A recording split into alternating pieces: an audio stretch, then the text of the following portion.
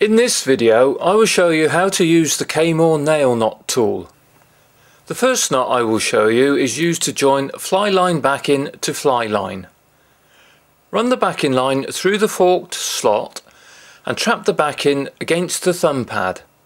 Hold the line taut and make 4 or 5 turns along the fork, taking care not to overlap. The index finger can be used as required to prevent line slipping. Thread the end of the backing line through the coils. Take the end of the fly line and thread about 1 inch through the coils in the opposite direction. Take hold of the free end of the backing and give a sharp tug to pull the knot from the tool and onto the fly line. Trim the ends.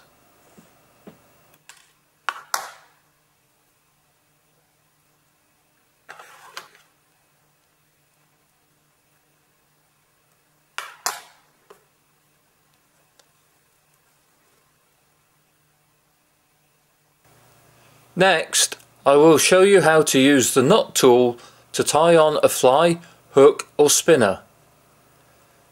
Thread the end of the line through the eye of the hook and pull out 6 to 8 inches of line to work with. Hook the fly over the bridge at the rear of the knot tool. Run the line over the thumb pad through the forked slot and trap both strands of line against the thumb pad. Hold the tag end taut and make 4 or 5 turns along the fork, taking care not to overlap. The index finger can be used as required to prevent the line slipping. Thread the end of the line back through the coils. Take hold of the tag end of line and give a sharp tug to pull the knot from the tool. With the hook still safely held in the tool, steadily pull the main line to draw the knot towards the eye of the hook. Pull tight to seat the knot.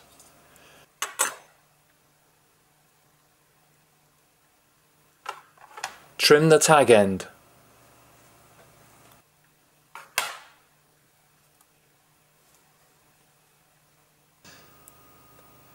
Now I will show you how to splice lines together. Hold the line in the tool and pull out 6 to 8 inches.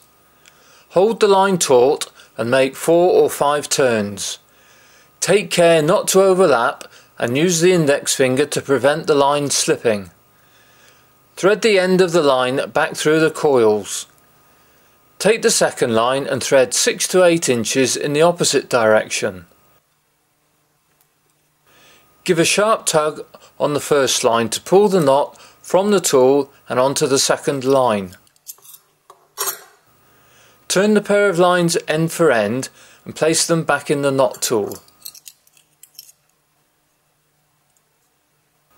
Hold the tag end of the second line taut and make 4 or 5 turns.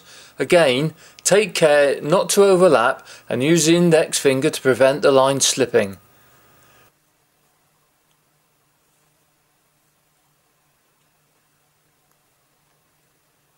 Thread the tag back through the coils and give a sharp tug to pull the knot from the tool and onto the first line.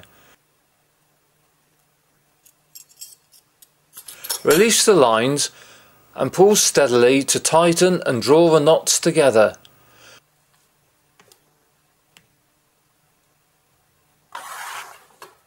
Trim the tag ends.